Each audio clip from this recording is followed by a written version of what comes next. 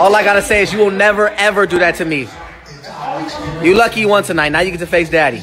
Yup. Think about it.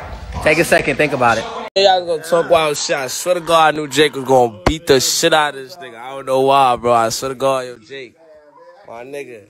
Alright, but what if Roy Jones just knock out Tyson? Yo, it's over. I told y'all Jake had it. He just lost $250. I just won $2,200. This one's over, baby. Oh!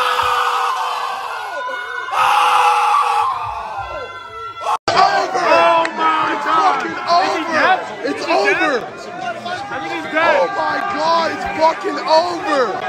It's all over! Oh my God! Oh my God! Oh my God! Oh my God! Oh shit! He is making his professional debut tonight. Let's go! Well, medical attention now being administered, and this is again why you wonder these celebrity type matchups is real. They bring the crowd. This meatball. Come on, bro. Hold on. Look how he did, Nate. She missed the drive and then. Fat. Oh, he done punched Nate in the top of the noggin. Nate knocked down. Goes Nate. Nate. Hey, cuz, this shit a comedy. Oh, and then they say, oh, he got melatonin in his glove. No, that last one might have been real, though.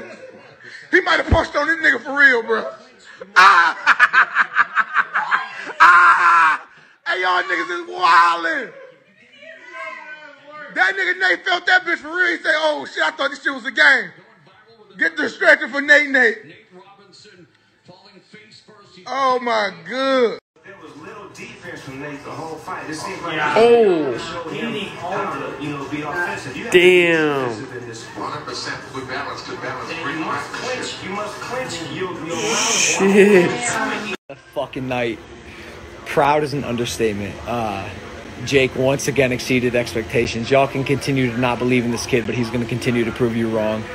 He is an absolute legend. He solidified his legacy tonight, and it's just getting started. That's the scariest part about this whole thing, Jake. I'm so fucking proud of you.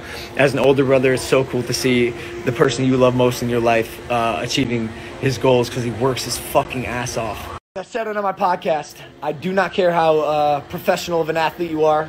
I don't care how many street fights you've had, how many NBA games you've had. Boxing is a different game. You can't just step into the sport and call yourself a boxer. So kudos to Nate for getting in the ring. It takes balls to get in the ring, obviously, but he just was not prepared for the reality that is the boxing ring. And for anyone who wants to fucking smoke, Jake and I are happy to knock you out and turn you into a meme forever. I feel like he set the bar, and I got to follow up. Jake, I love you, bro. This is an exciting road. Let's see where it goes.